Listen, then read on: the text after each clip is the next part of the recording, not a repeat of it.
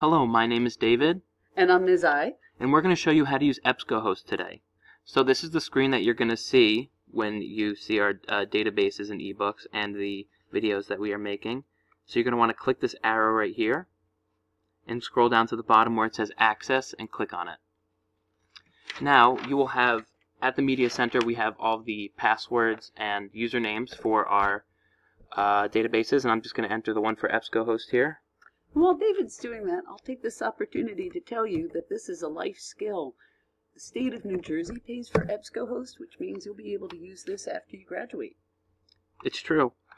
So you're going to see a lot of options here. Now we're just going to focus on EBSCOhost Web on the top of here. And now you're going to want to hit Select All on the top here, just so you get the most results and you can find more information. Now this may look a little intimidating, but on the top here you can search for the topic of whatever you need to find information on. So let's say you're doing a research paper on the 2007 financial crisis. I can type in 2007 and look, it already comes up right there. So I can click on that and it'll do the search for me. Now we got quite a few search results here. Now how do we sift through those a little bit more easily? Oh my goodness, because I'm not looking at 4,000 different abstracts. Left is where you limit. All right. Or expand. So let's take a look at this. So as we go down, we're already limited to full text. How could they possibly be writing about the 2007 financial crisis in 1991?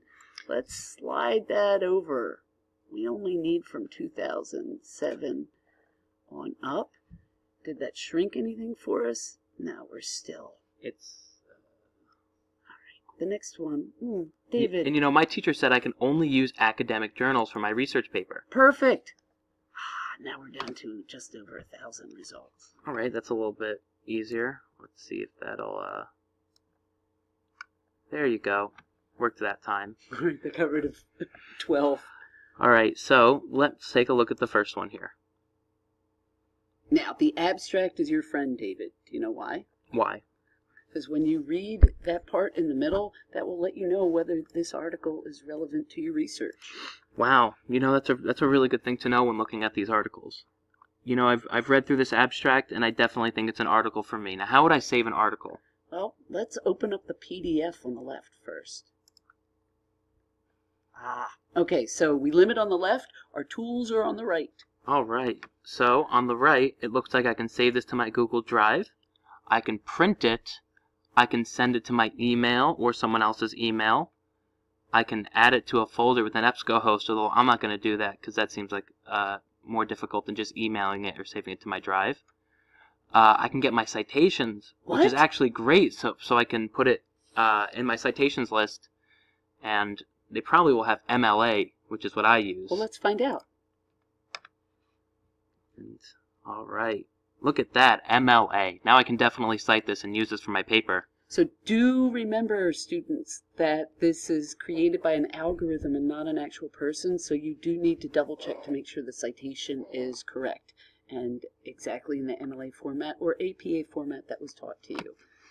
Cool. All right, so let's go back. And hit result list instead of the back arrow. It's a little quirk in the databases. That definitely makes it a little bit easier, so I don't have to hit back a whole bunch. All right, so what else could we go over?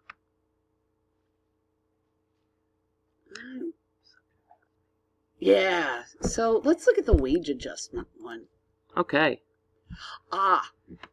If this is a hit, take a look at the subjects for you. And by hit, I mean like, hey, this article is exactly what I need for my project. Take a look at the subjects, because unlike Google that uses keywords to find things, when you're searching in the database, there are subject terms assigned to each article. You're looking at them right here.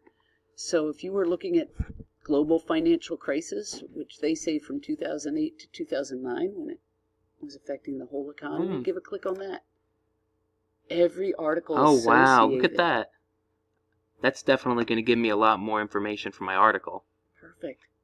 Well, David, I'd like to thank you for taking the time to record this with me. I'd like to thank you for showing me how to properly use EBSCOhost so I can get proper information that is correct and that I can cite with no difficulty. Awesome. And remember, you can always ask us for help here in the Mariner Media Center. Take care. Have a good one.